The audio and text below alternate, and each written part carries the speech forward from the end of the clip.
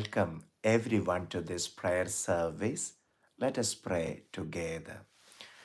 In the name of the Father, and of the Son, and of the Holy Spirit. Amen. Father God, we thank you for this moment, the gift of life. Jesus, Master, have mercy on us. Spirit of God, guide us to the truth. Amen. Dear loving children of God, this moment, let's give glory to God for the gift of our Blessed Mother to the church and to each one of us as our own mother. So let us thank God for the gift of our intercession towards our mother, and through our mother, whatever we receive, let's give glory to God the Father, Son, and the Holy Spirit for the gift of our Blessed Mother. And now, offer whatever that you are going through in your life. I was going through all your messages, emails, particularly your prayer intentions, which you sent to me for praying over at the, especially here in Medjugorie. So thank you for all your prayer intentions. Whatever that you are going through right now, your struggles, your difficulties, maybe that internal conflicts or inner war, whatever the frustrations or irritations of your life, if you're really broken or unhappy, whatever the disturbances or distractions in your personal life, if there is anything that's really concerning your life now, offer at the foot of Jesus through the Immaculate Heart of our Blessed Mother now. Let's also remember all the members of our family and offer each one of them at the foot of the cross. And let's prepare ourselves to do the surrender prayer.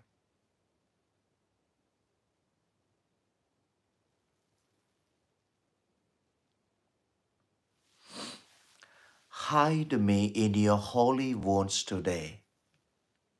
Lessen my desires to be known. Cut short my desire to be loved.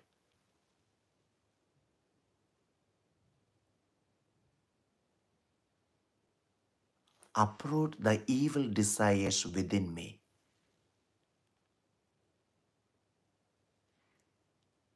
And whatever the evil desires that's in my life, protect me from all kinds of evil and evil inclinations and evil tendencies.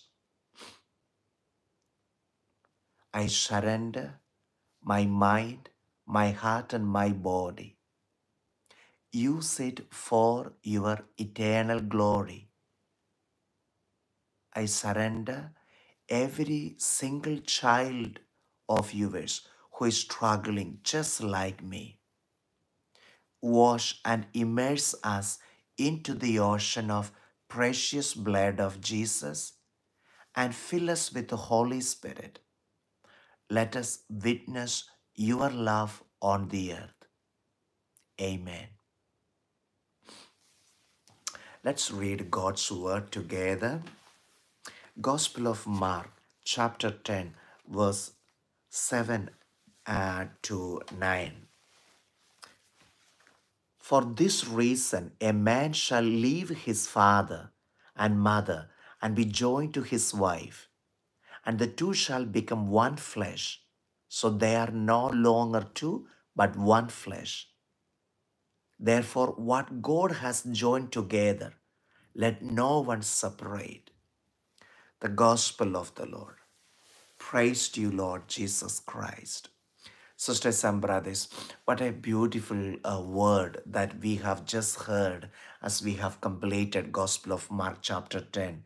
Therefore, what God has joined together, let no one separate, and the two shall become one flesh. Now, think about your sacrament of matrimony. Your matrimony, your relationship between you and your spouse, this should be stronger than the blood relationship. What do you mean by blood relationship? Mother with their children or father with their children. relationship between parents and children, that's got the blood relation. But between spouse, there is no blood relation. But what Jesus speaks to us, your relationship between the husband and wife, I say the spouse, relationship between spouses, husband and wife, that should be stronger, and you both should be one flesh. That's what we call mutual love relationship. Heart to heart, soul to soul, body to body, one relationship. Your relation should be stronger and higher than the blood relationship. Meaning, more than your connection towards the children, between the parents and children, more than you connected with your child, you have to connect with your spouse. This is the right teachings of the Catholic Church. Mutual love relationship between spouse, husband and wife is most important. Sisters and brothers, when you listen to me this, especially all those who are in the matrimony, sacrament of matrimony, think about your matrimony, how you live, how you are connected to your spouse with your heart and with your soul and with your body. So heart to heart, soul to soul, then comes body to body. Such a three levels of relationship brings wonderful and healthy child in the sacrament of matrimony.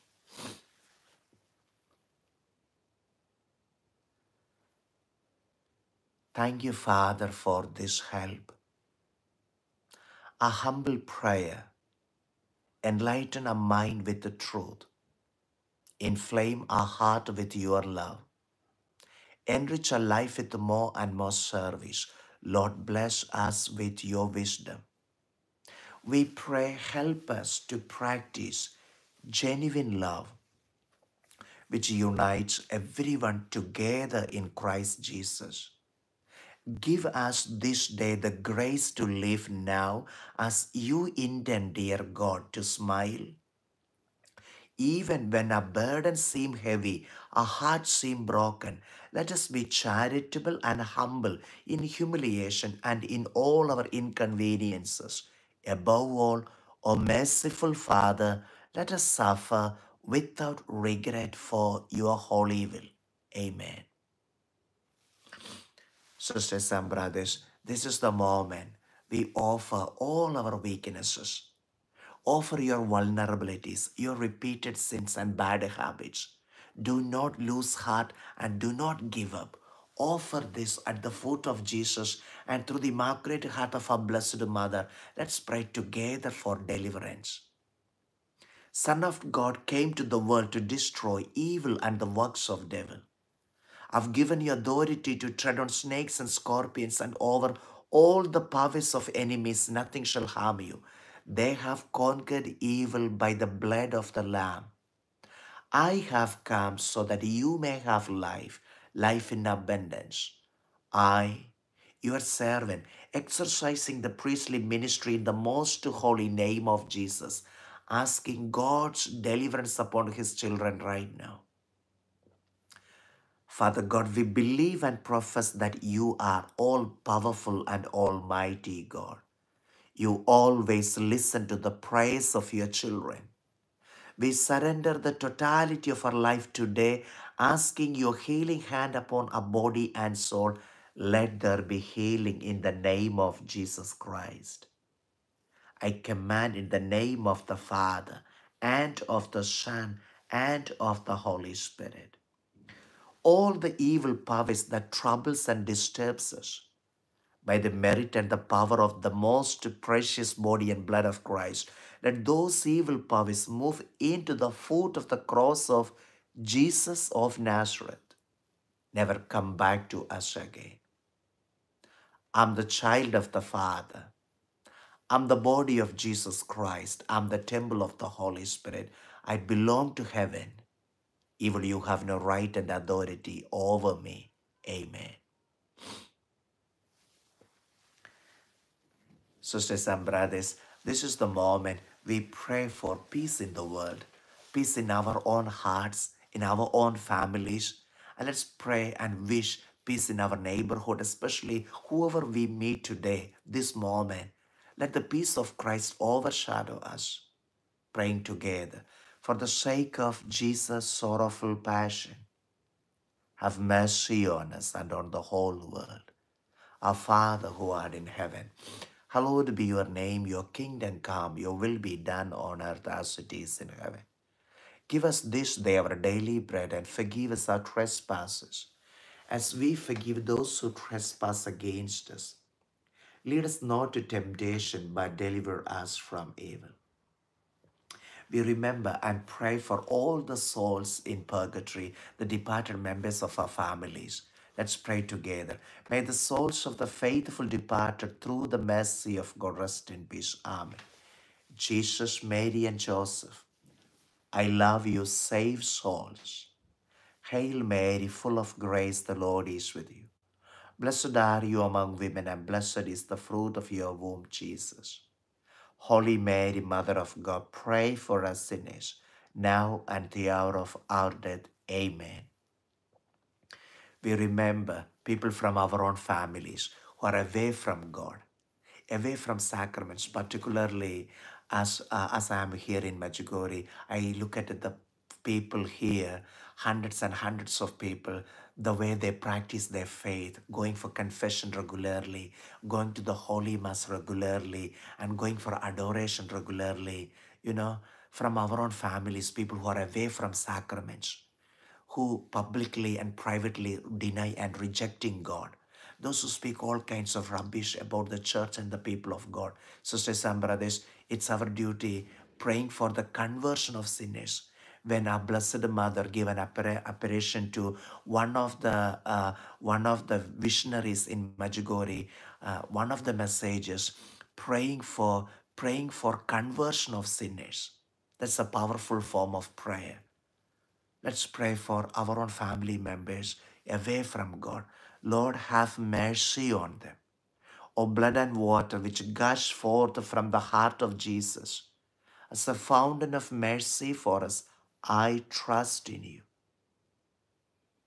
Let us claim Psalm 91, assurance of God's protection and providence upon each one of us throughout this day. Amen. Lord, make me an instrument of your peace. Make me a channel of your grace. We pray, Sacred Heart of Jesus, Immaculate Heart of Mary, I consecrate my life to the most holy love of your two hearts. Keep me faithful until death. Bring me one day to the happy home in heaven, that I enjoy with the triune God forever and ever. Amen. Saint Joseph, pray for us. Saint Vincent de Paul, pray for us. Saint Mary Immaculate, pray for us. Saint Michael, guard and protect us. Our guardian angels, guard us. Let us pray together. Jesus, meek and humble of heart, make my heart like unto thine. Sisters and brothers, as we are particularly reflecting upon the sacrament of matrimony today, you two are no more two individuals.